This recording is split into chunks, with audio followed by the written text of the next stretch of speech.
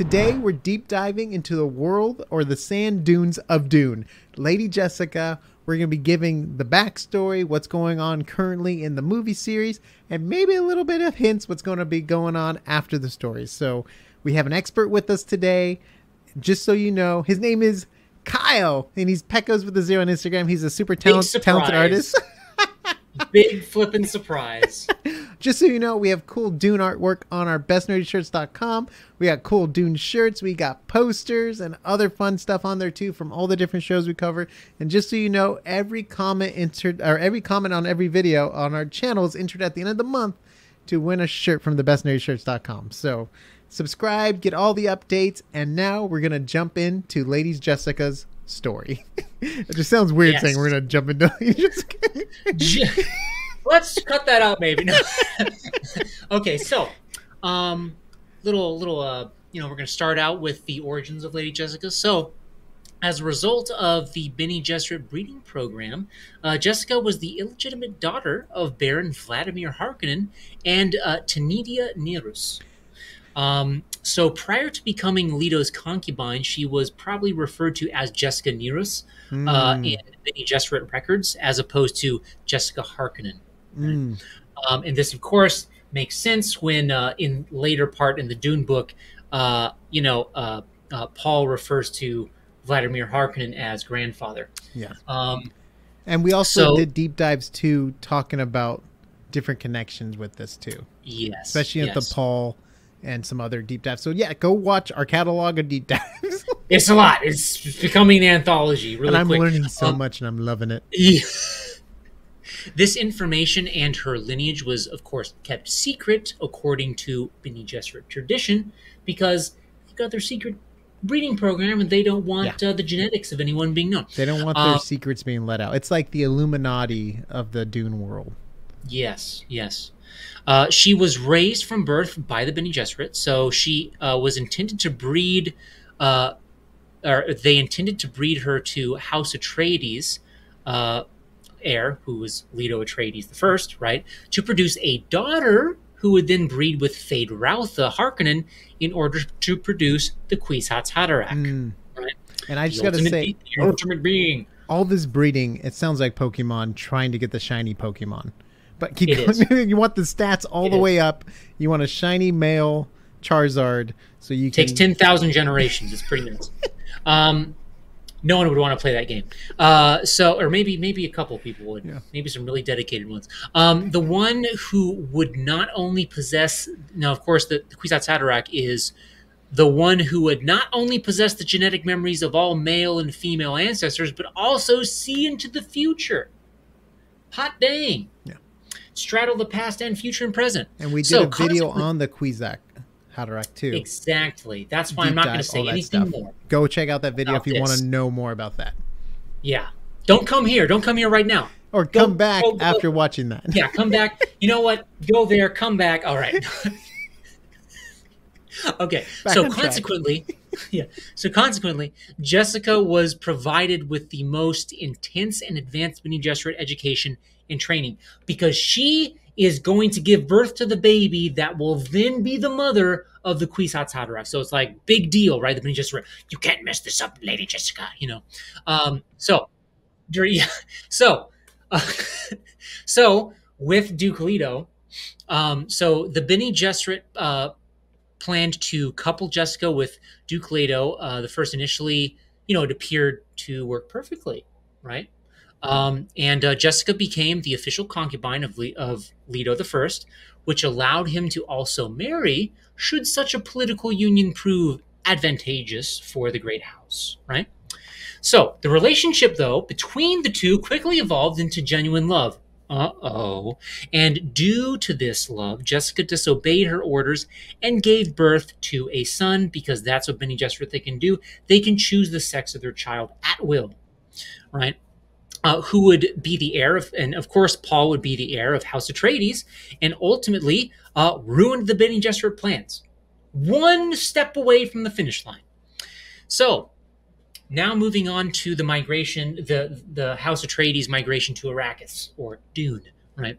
So in 10191 AG, When House Atreides was given the fiefdom of Arrakis, Jessica located there along with Leto and Paul. So, however, their rule was, of course, short-lived, thanks to the scheme orchestrated by Emperor Shaddam Carino IV and Baron Vladimir Harinen, right? So, when House Harkonnen seized control of Arrakis, Leto was killed, and Jessica and Paul became renegades and escaped into the deep desert, eventually joining the Fremen, right? So, her grief over losing Leto was somewhat soothed by the knowledge that she was pregnant with her daughter, Alia Atreides. Which is going to be probably a deep dive in itself, another character. Yes. We'll talk about that abomination later. There are some differences in the book and the 2021 film I'd like to just, mention, right? So some have criticized the movie for portraying Lady Jessica as too emotional, right? As the book presents her as a Bene Gesserit of the highest caliber, which, are very good at masking their emotions and playing the political game, right? Which means she has complete mastery of her emotions and is an adept political tactician, right? So the thing is, though, I think that Lady Jessica does, Lady Jessica does have emotions, but as readers, we are only made aware of this in her thoughts, right? We know she is a deep, emotional person, but it's only in her head that we're given insight into that, right? And also, too, on film, sometimes when it's a straight character, emotionless character, it's harder for us to connect to that character too. So it's one of those things you have to make a choice, like for a visual and then for book, right? You want to, anyone that has vulnerabilities or that gets beat up or that have weaknesses, we are more connected to than someone who's perfect. That's why people probably enjoy Batman more than Superman. Superman is so perfect we can't even comprehend that how perfect and everything he is. But Batman's a guy who gets beat up every night and goes home to his man cave and he sits alone. Like, so many people could relate. Anyways, keep going. So similar to what Nick was mentioning. So this is a dimension we don't have access to in the movie, right? So her worries, her doubts, feelings, they must be made more performative, right? And so the consequence, and this is just a consequence of telling the story through a different medium, right? But yeah, that's it on Lady Jessica. Yeah, and then we know that's up to the current story, basically. Yes, correct. I have taken away a lot of the spoilers. A lot of the other stuff. Spoilers, just in case, we're just going to talk briefly about spoilers. She gets a power up in this upcoming part 2, and the power up's going to lead to a lot because she's also with child. And that's going to have an effect. It's a big ripple effect of... She's going to sensu bean her way up to the top. Yes. Yeah. And we're going to see a very powerful Jessica. Lady Jessica. Which is really exciting to see. I've seen it in the 1984 Dune movie. Would love to see it in modern telling. Yes. Please, for the love of God. Yeah. I wasn't a fan of the bald-headed Benny Jester design. But, I don't know. Is it that way in the book? Are they all bald? I don't think so. Okay, I don't recall descriptions. Unless they choose They're all air nomads. We just did an Avatar Last Airbender. Anyways, that's stuck on my head, that deep dive. But, it's all connected. So, yeah, I'm really excited. They do such a good job. I thought the casting was good for the movie. I also really like the way she's portraying the character on film. I know it's a little different, but that's how everything is. Lord of the Rings, we're missing stuff. Harry Potter, we're missing stuff.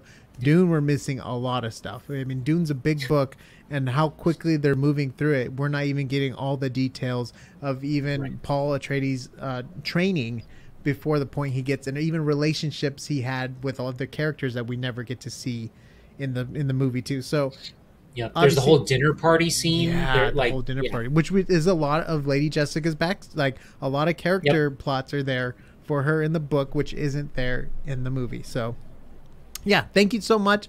Comment down below your favorite characters from the Dune series, things you like from the books compared to the movies, or vice versa.